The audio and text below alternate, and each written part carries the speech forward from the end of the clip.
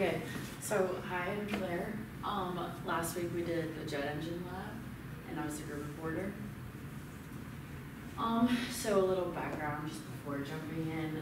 Basically, turbogen is a form of power electricity generation, and basically the jet turbine, the jet engine that we're using it kicks in whenever the base load generation plants aren't able to keep up with the demand. So on hot days, which is 50% of the year, maybe 75% of the year here, it's hot. So whenever the need for AC is high, it'll surpass this, and that's when the peak generation kind of starts.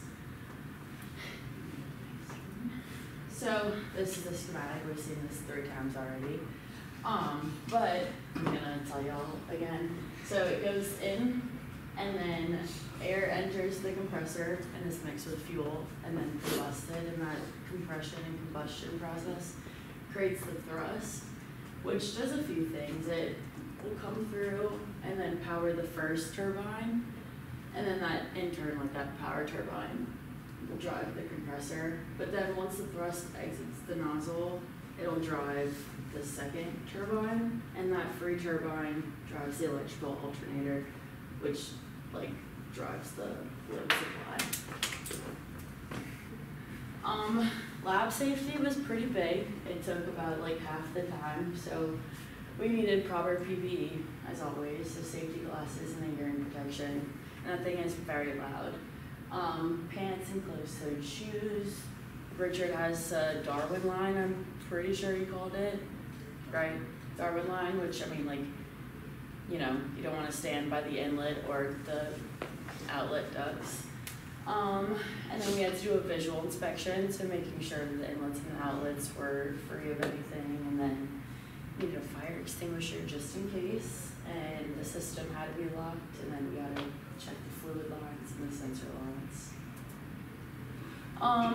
We also had to check the fuel and oil quantity. The fuel, the fuel, which in this case was kerosene. We used a stick, stuck it in there. It was a DIY fuel gauge. We made sure everything was connected tight. And then we did this test to verify that all of the warnings will work properly. So once we turned it on, we pushed the throttle all the way up and just checked the messages. All of these were supposed to read 0. One of them read 100, and it was 1400 RPM, but Richard said it was fine, so it was fine. It had 0 effect. And on here, this one was the engine RPM, which was controlled by the throttle. And then this is the generator RPM, which is controlled by the load. And then once we checked all of the warnings, we were good to go. And we changed the throttle from 40 to 50 to 60 RPM, and then we kind of brought it back down. And then we increased some loads. It was honestly the whole process is pretty confusing.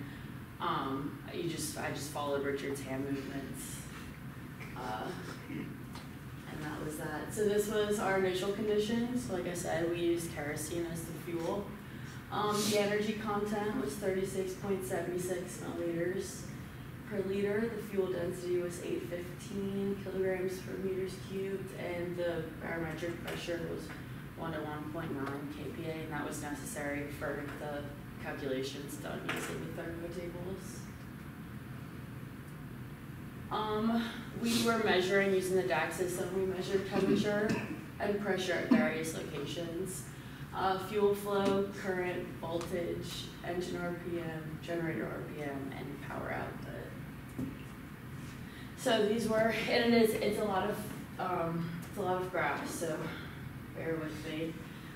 This is the temperatures and the pressures, it's all together, so it might look like a lot, but these 2 blue lines was the compressor, T1 and T2.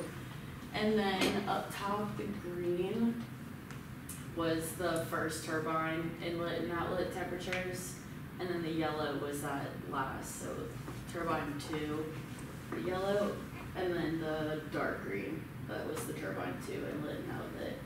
And then these are the pressures for all, and pressure 1 and pressure 5 overlapped, which makes sense if you look at the Brayton cycle, like on a PV diagram. You can go to the next one, thank you. These are the other graphs, so we have the generator voltage, current, power, and then the RPM for the engine and the generator. And if you look at the generator power, that like curve at the beginning that I was showing y'all, we were pretty much measuring like how much power is needed to get over that peak and like what loads are necessary for it. And then in this one, N1 was the engine RPM, so that's what the throttle was inputting. And that's like, it was, you know, we had to increase it and then decrease it and go back and forth. And this was the load. So we didn't start the load, like unpin it until a while into the experiment. Okay, you can go to the next one. These are the basic equations. It just, I mean, it covers whole ground, but we're trying to get to this point in order to find the work, you know, done from the compressors and the turbines. Compressor, singular. You can go to the next one. So we have to select one point to analyze. And I was thinking about it before I got up here, and I feel like I could have analyzed at the, like where that maximum power took place, but I didn't do that. I chose it, I picked a point based on wherever T1 would be 300, thinking that that would get me out of interpolating, but it didn't. So this T1 to T2, like I said, was the compressor inlet and outlet and its correlating pressures. T3 and T4 was for turbine 1, T4 and T5 was for turbine 2. And then these were its corresponding fuel flows, you know, all of the following. You can go to the next one. And then I calculated enthalpy using the air ideal gas tables, and I had to convert the temperatures to Kelvin to do so. And I don't know what, like, I haven't interpolated in a while, and it was fun. And I'm being completely serious, I missed it. And then using those enthalpies, I found the work done by the compressor, and then the specific energy added by the fuel flow, the specific work done by the turbine, power, and then by the second for turbine. And in conclusion, the maximum power was 1200, and theoretically the maximum was about 1000, so it was pretty close. And then the efficiency of the power turbine cycle, which was driving the compressor, was 3.7, which I didn't find what the theoretical expectation was.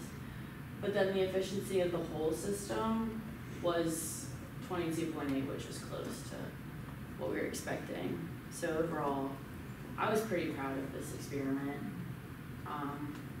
It is possible to do it on the first try. I know you don't have any women in your group, so good luck. But yeah, any questions? Yes. How many people before you got on the first try? I believe he said 5. Were you the first one you got on the first try? No. I wasn't. Any other questions?